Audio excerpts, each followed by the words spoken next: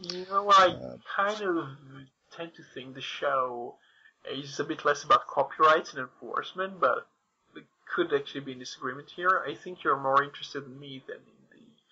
I look at the copyright issues, and I look at them as far as the parlance are concerned to do with, if you find a place where free software is affected, and the FSF sometimes gets involved in these copyright fights, then you do want to cover these issues and to explain to people that they have to care about things like takedowns and three strikes and torrents and things like that, because it does affect the distribution of software.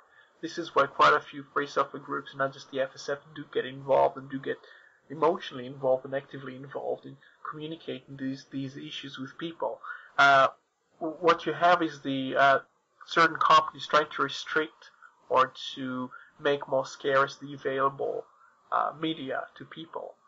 When I say media, it's usually like audio visual. When it comes to software, it's like code, but the code can be like GUIs and behavior, so it's kind of similar, but you have people involved in creating and scripting certain things, and trying to sell copies of these things, or trying to have people download as many as possible. So the difference is between the person who creates a film like Sintel. They want to just distribute this to as many people as possible, and some people among those people will then buy a DVD. But the distribution itself of the content will be not very supervised. So they'll put it on torrent, they'll put it on the net, on YouTube, and they'll try to get it to as many people as possible. The other companies actually try to kind of shrink wrap everything, so they say, well, you can order a showing of the thing on Sky, or you can buy a DVD, or you can have, what else do they have?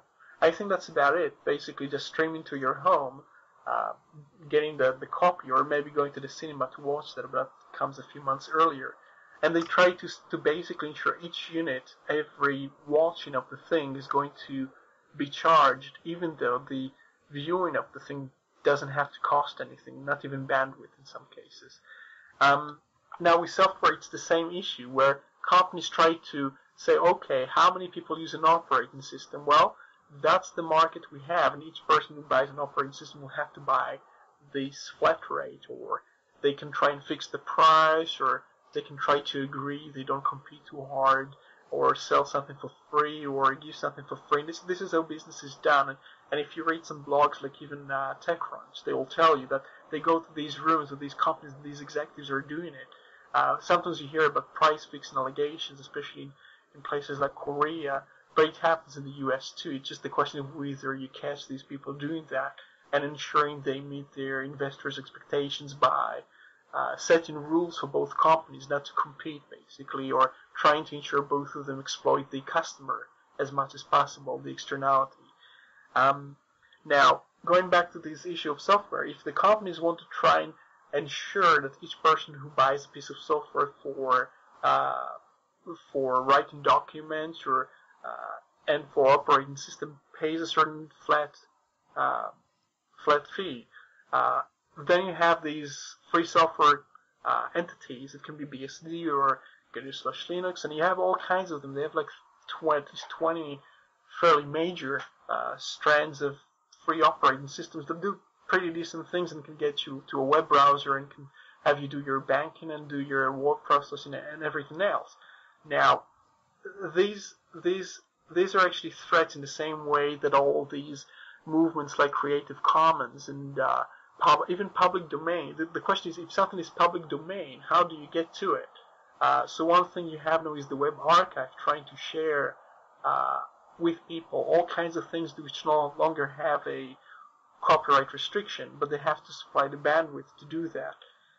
And these companies, which stand behind those front groups, the MPAA, RAA, and they have these, umbrellas of proxies, and trying to distance themselves from the real issues, which is like Warner and Sony and EMI and these companies, which are actually the ones bankrolling these bodies, whose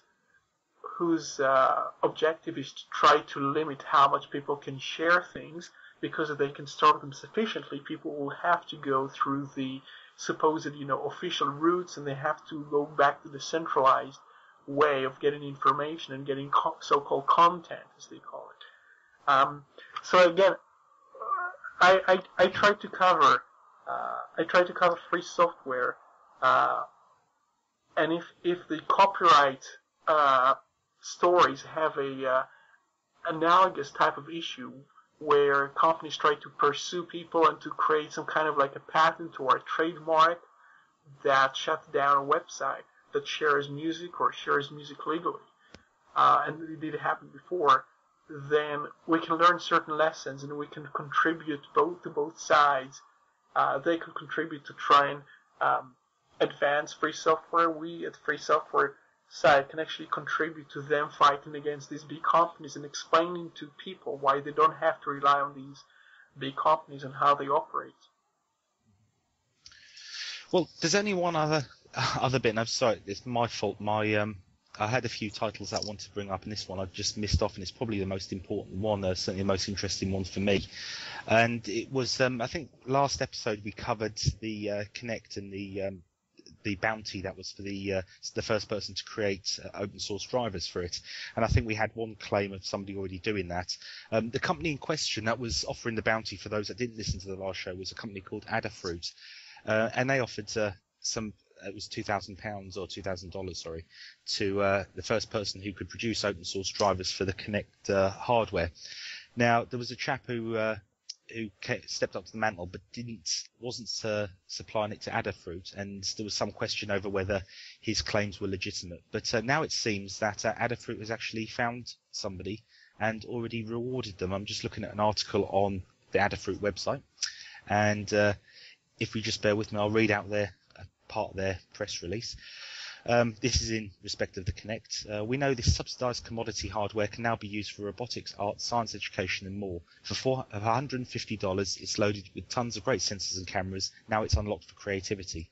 What they've done is they've donated £2,000 to the EFF on top of rewarding $3,000, sorry I keep saying pounds, to the gentleman who managed to produce the drivers.